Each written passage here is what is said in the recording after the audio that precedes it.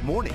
You're watching WCVB Newscenter 5. And right now Eyeopener. at 6 a.m., an investigation underway after a tragedy on Christmas Day. A woman and two children dead after being found on a sidewalk. The other recent tragedy in that same location. A man is preparing to face a judge this morning on a murder charge, where investigators say they found the victim. Washington, D.C. getting ready for an impeachment trial in the Senate. The comments by the Senate Majority Leader Mitch McConnell and a fellow Republican is calling those disturbing. Also in the eye-opener, check out this solar eclipse. This happened last night. At 10:34, the moon moved in front of the sun. That created this ring of fire. It could be seen from parts of Indonesia, southern India, Oman, Saudi Arabia.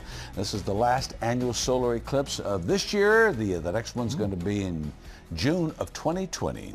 December 26th, Thursday morning. Thank you so much for joining us. I'm Randy Price. I'm Doug Meehan. I think they call that the Johnny Cash moon, if I'm not mistaken.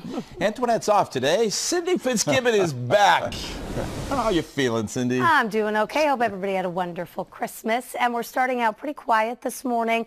A little bit of cloud cover around it is 36 degrees in Boston, but a little bit colder to the north, 20 showing.